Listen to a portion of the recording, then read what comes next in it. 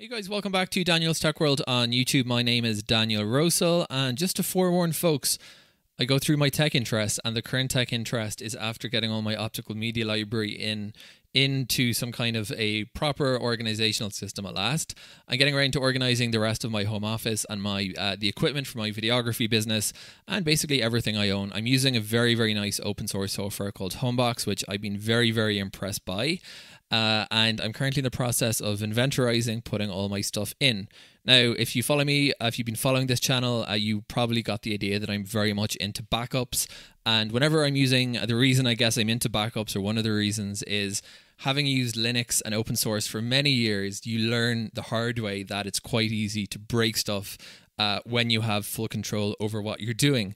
So it really kind of underscores the importance of creating backup. So today I'm going to be kind of going through what I would regard as making some suggestions for how you can back up this utility. So the first thing to talk about is the actual container, and I'm going to call this, I think, backing up Homebox on Synology. So it's aimed at Synology users who are using it this way.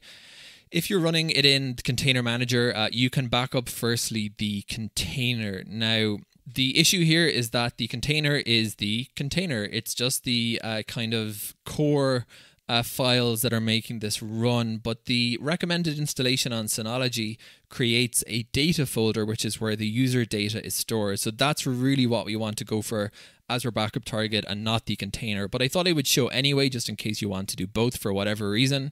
Select the Homebox container, go into Action, go into Export, and you have two options here. One of them is going to export just the container settings. That's going to be like the bare minimum stuff, the port settings, and the container contents and settings will do the container as well as the settings. But if your data is not stored within the container, and that's why it's set up like this, then this is not going to actually back up the all-important contents we want to back up. So this is just if you want to do this as maybe as an additional step, but it's not the way to back it up. The way to back it up is firstly to find out where your data is, and you can see if you ever forget the path that you gave it by inspecting the container. So by clicking on the details option, you're able to see some details of the container, and you can see the volume where it's storing the user data here. Volume 1, which is by default the root of your entire storage pool on your Synology NAS. Then there's the default Docker folder created when you install the Container Manager. Then there's a folder called Homebox, and then we have a folder called Data. So the first thing I would do, and this is really not kind of part of the backup approach, but I recommend, because whenever you're backing up, you want to know what's in your backup, because if you need to restore from it, you want to know what's going to be available. So the first thing that I'm going to do, or the next thing I'm going to do rather, is take a look at this folder and take a look at exactly what kind of data the app generates in the user data area. So the very easy way to do this is open up your file station, go into the volume called Docker, and then you'll have a folder called Homebox. So open up that, and then you can see the data that the app is storing. So we can see that there are three different files. There is homebox.db, it's a DB file. There is homebox.db-shm, homebox.db-wal, and we can see by just inspecting the size of the files that the first one is the biggest. It's 3.9 megabytes in size. These three files here basically comprise the database for the app. So we have the actual container, which is the app, the build of the app that gets periodically updated. And then in this folder, we need only two things. We need a database for storing all the details of our assets, and we also need a folder for storing the content that we add. If you're using Homebox, and I'll just go into my Homebox here, there's probably, I can find an example of something. Here we go, like this XLR cabling I've added here. So there's the ability to add images into the items. Now those get stored in the system somewhere, of course, and they're stored in this folder, which is the top level of Homebox. So double clicking here, there's a folder called Documents. It'll group stuff according to the type.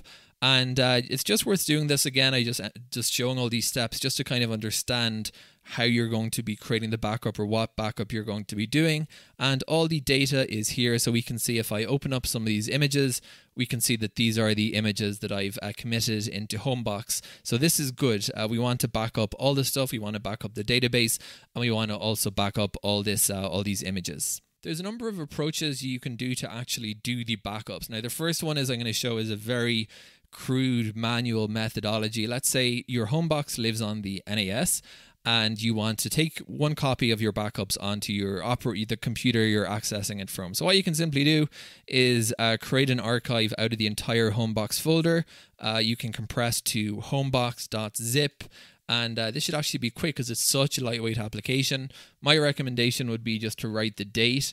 So this is the 15th, 150224, and you've just created 1.6 megabytes. It's super, super light. An image, if you will, or a snapshot of your Homebox user data on that specific date, and you can do this multiple times. The more sophisticated methodology would be to create a script for doing this periodically. So what you need to do here is know the path of the data, which is going to be volume1/docker/homebox. And then you can do simply some kind of a script that will copy this file periodically. You can set this to run once a week over to another folder. You might create something called Homebox backups on the NAS, and that'll just kind of do a periodic copy. You can do rsync as well. You get the idea. You can script this. That would be a little bit more sophisticated. If you're happy to go the more manual approach and just do this kind of manually periodically, something you could do is create a dedicated volume for housing these. So you can create one called Homebox snapshot, or you could even do one called Homebox backup for while you're at it, and then put the container images as well. Create that, and then you can just store your zip files in this periodically. You might be wondering what would be the point of storing a backup of something on the NAS, also on the NAS on the same physical machine. The answer would be that backups, the ideal thing is using them for restores. So you could create your snapshots of your data at certain points in time, just to protect against a situation that you might have some kind of malicious data over or accidental data deletion or stuff like that, and you might want to roll back the data in the system to what it existed at a certain point in time. If that's what you want to use for backups, then I think this is a pretty legitimate approach, and you can just store those snapshots, to define them loosely, into a folder like this. I've gone back into my container manager. I put my user data there, and I'm going to put my container image into this folder, and then this will export the container image if you want to do both and keep snapshots for a certain date. And again, I'm aware all this can be scripted. I'm just showing the kind of manual method firstly. Now we have two folders in the Homebox backup. I've created one folder called user data snapshots, and I marked the date there. I always think that's important in backups for snapshots to understand when it was done. You can see my Docker container backup has just completed. So under container image, I have this file here for homebox.syno.txz. It's incredibly light, 11.3 megabytes. So I'm just going to prepend the date 150224 to that, and now we have both the container image and the user data snapshot. And again, all this could be rolled into one script very easily. Finally, if you've learned nothing from me on this YouTube channel, it's that the bare minimum backup approach requires an offsite backup and an on-site backup. Unfortunately, because Synology is basically, the NAS is an amazing backup device, it has thought of little options for kind of all these things. So Cloud Sync is a very easy utility to set up. You can just point it to a cloud, whether you're using S3 or Backblaze, or just to keep things simpler for this example, your Google Drive. And you can create a Cloud Sync, and you can actually use this to push your backups up to the cloud. So the way I'm going to do this is for my local path, I'm going to give it the folder where I've just put my container snapshots as well as the actual data file. I'm going to set that as my local path, and I've already configured before I started my remote path to a backups folder, and I just created a folder in my Google Drive for my Homebox snapshots.